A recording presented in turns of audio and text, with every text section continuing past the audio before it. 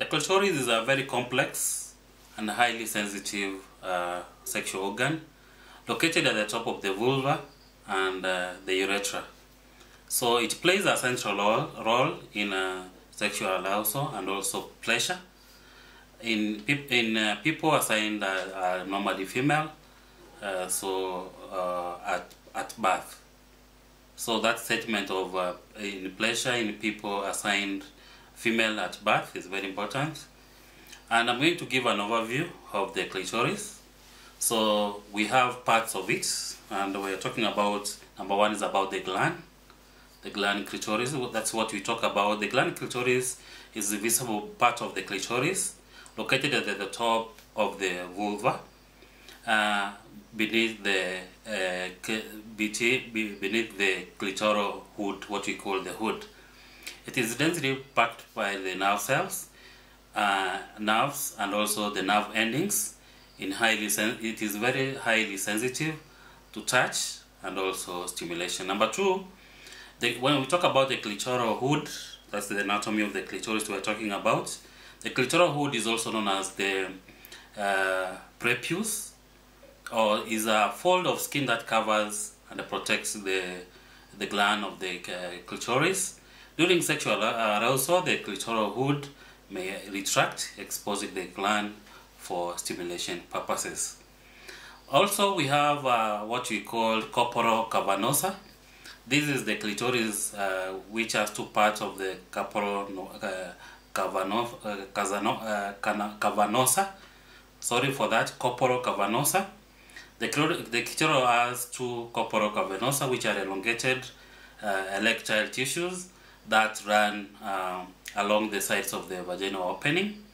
And these structures become engorged with blood during the sexual arousal, causing the clitoris to become erect.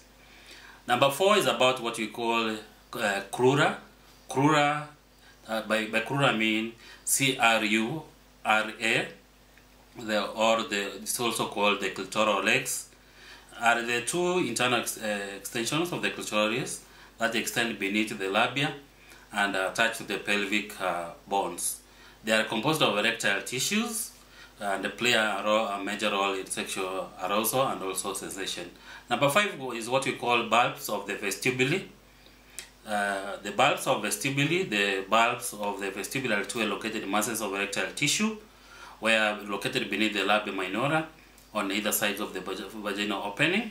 These structures become engorged with blood during sexual arousal, contributing to vaginal replication and sensation at the same time. Number six is about nerve endings.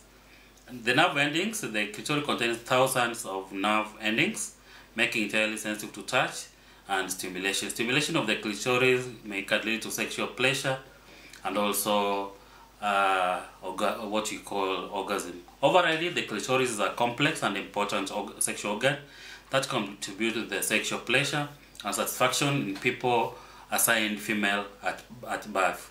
Understanding its anatomy and functions can help an individual and healthcare providers to understand, promote the sexual health and also the well-being. So the main function of the clitoris, when we talk about it, is about sexual arousal, and also where now the primary function of the clitoris is to facilitate sexual arousal in people assigned female at birth. Stimulation of the clitoris triggers physiological response, including increased blood flow to the genital area and replication of the vagina, and also heightened sensitivity to touch. Number two is about pleasure, where the clitoris is a highly sensitive organ with thousands of nerve endings. So guys, when I wanted to talk about the 10 laws of the clitoris, number one is about sexual pressure.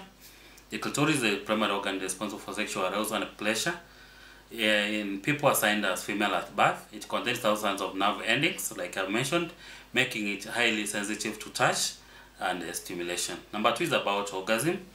Stimulation of the clitoris can lead to orgasm, pleasurable climax characterized by rhythmic muscle contractions and intense sexual pleasure. Number three is about erotic sensation. The clitoris contributes to erotic sensation and arousal during sexual activity, enhancing the overall sexual experience. Number 4 is about physical stimulation.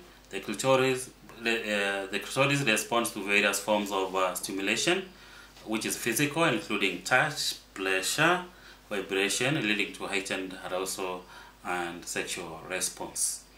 Also, number 5, role of the clitoris is about sexual response. The clitoris plays a central role in the sexual response and also cycle, including where we have arousal phase, where we have plateau phase, where we have orgasm, and also resolution phase. Number 6 is about female sexual anatomy.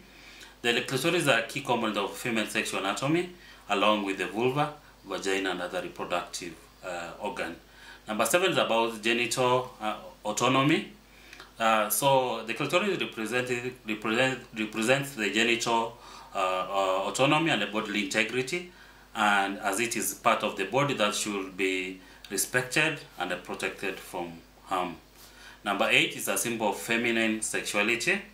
The clitoris has been celebrated as a symbol of feminine sexuality and empowerment, representing pleasure, desire, and also sexual agency. Number 9 is about the embodiment of female pleasure. The clitoris challenges traditional narrative of sexuality that prioritizes male pleasure and heightens the importance of female pleasure in a sexual relationship. Number 10, last but not least, is about the source of sexual freedom. The clitoris